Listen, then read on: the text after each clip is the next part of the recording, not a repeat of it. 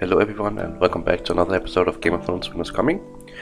In today's episode we are going to take a look at something that I've been requested to do. A lot of people find the new event All Out War rather confusing and they have a hard time understanding what exactly are the rewards, how you get the rewards, what's the daily stuff, what's not daily, and so on and so on. And in this video we're going to take a look at some of the rewards that are available, and then of course the daily stuff and how you can get the daily rewards, and perhaps also some other small things that might be useful to know. So let's jump right into it. The first thing we'll take a look at is the daily contribution, which is the way that you can get your daily coins that you can use in the contribution shop. There's a limit to 1500 coins every day, unless you have the VIP pass, which increases that limit to 2200. You can get the points, or the coins rather, in various ways. You can get them by producing or help producing vehicles. You can do it by help upgrading constructions or doing constructions. You can do it by gathering, and you can also get it by rebuilding villages. Granted, rebuilding villages is probably the most difficult one, because after the early stages the villages will kind of like already be rebuilt, so it only lasts for a limited amount of time. But the gathering is potential the entire time to get there. The vehicles you can get depending on your leaders, but if there's enough resources they will probably also be constantly in the shop and be upgradable. And the building upgrades are also possible to get depending on how active your leaders are. Keep in mind that once you take one quest from it, the limit increases, but it will be reset for tomorrow. So tomorrow will be back down to 6000 for the first quest, and 9000 for second, and 18 for the third, and 18 for fourth, and so on and so on. So don't worry about that. These things reset, of course, so you can get your points back. And then of course building constructions and city rebuilds and so on will show up in this little arrow over here to the side, where you can click on. Then you can click on the hammer and then apply an army that you want to send there, and the army has to, like, you have to see it go to the place and vanish. Then it will start doing points, giving you points. And in terms of workshop, you'll go in here and you can see in production queue all the resource wagons that are being worked on currently, and you can click on the go to procedure and then click one of your army and click production, and they will go in there. Keep in mind you can only set one army for one wagon, so if you have to send all three you will need to go on 3 different wagons.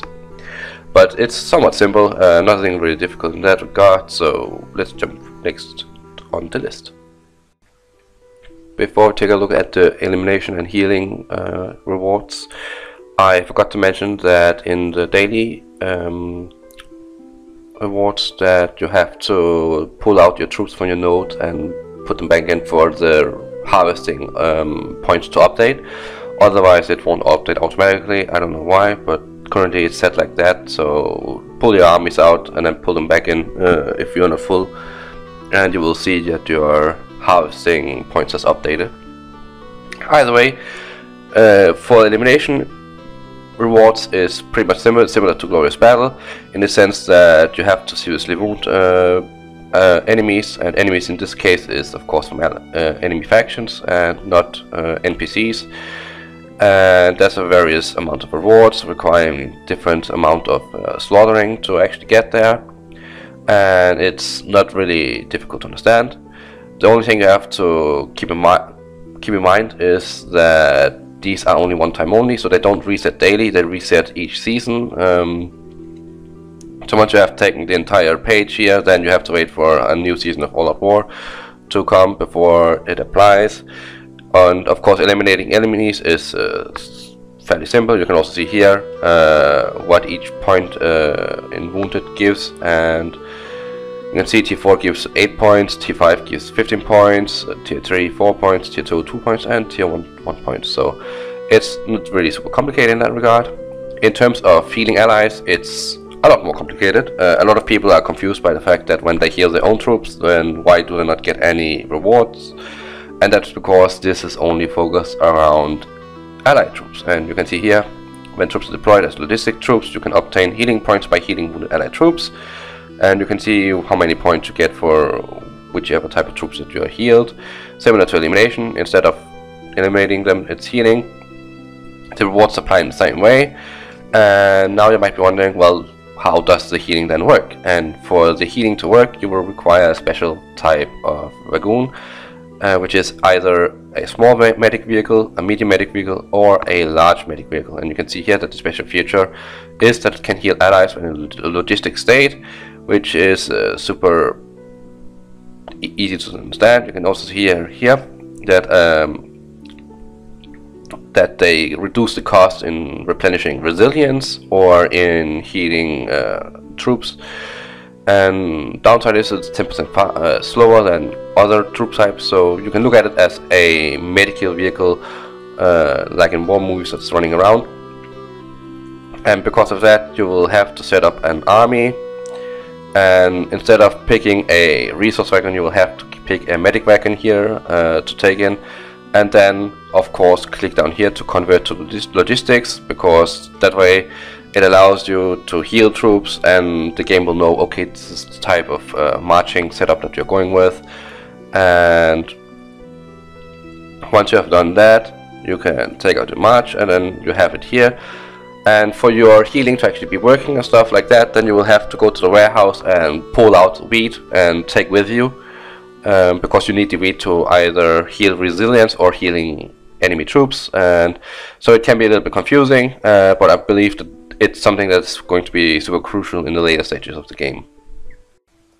Next up, we're going to take a look at the faction-based rewards, and these rewards are also similar to Glorious Battle and apply to the entire faction, and it's something that you can do yourself to help along with, but it's not something that one person can do by themselves, basically.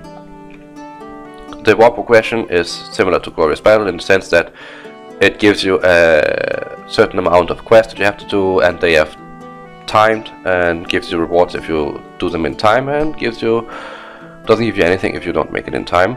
And you can see it here right now that the current quest we have going on is that we have to occupy at least 2 cities by the end of the countdown, and that at the end of the countdown that the next progression part will open up, and I believe that's the defensive border between the faction that you're closest to. And then of course you get a certain amount of rewards, weapon pack chests, badge chests, and so on. And these are the timed quests that are based on how far you are into the all-out war event. So it's not really something that's unusual, because it's similar to Glorious Battle.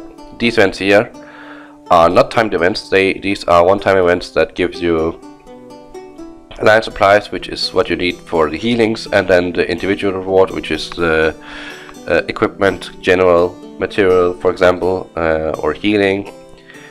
And also notice that it's all-out war heals, so I believe you have to use them in this season or they will be lost, but I'm not entirely sure. But these quests here are also faction-based, occupy 4 cities across the faction, and they will open up once you have achieved the different quest requirements that are currently going on. As you can see, we have managed to do the first 2 quests, and the 3rd quest we can't do until the next part opens up. I would assume that borders, or that the walls and potion areas are considered cities, but these are pretty much faction based as well. And of course the rules, we have of course the rewards as well here. These rewards are based on the faction kingship rewards, which is for the entire faction depending on whatever rank you end up in the faction. And then there's the battlefield individual elimination ranking, which is the overall ranking similar to Glorious Battle, where those that have killed the most will get rewards based on that instead. And overall not really super difficult, but this is individual reward and this is faction based, so keep that in mind.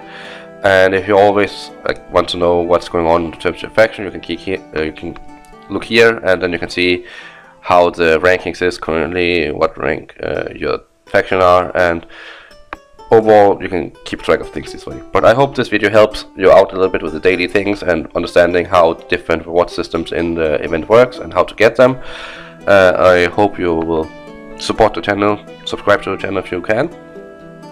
Comment down below if you want to have a specific video I focus on, a specific topic. And of course, if you like the video, then I would greatly appreciate it. If you're new to the game, then there's going to be a link for the Game of Thrones Winter's Coming Discord group, and if you want to play the game, there's also going to be a link down in the description below. And I hope you all will enjoy the event, and take care. Bye bye guys.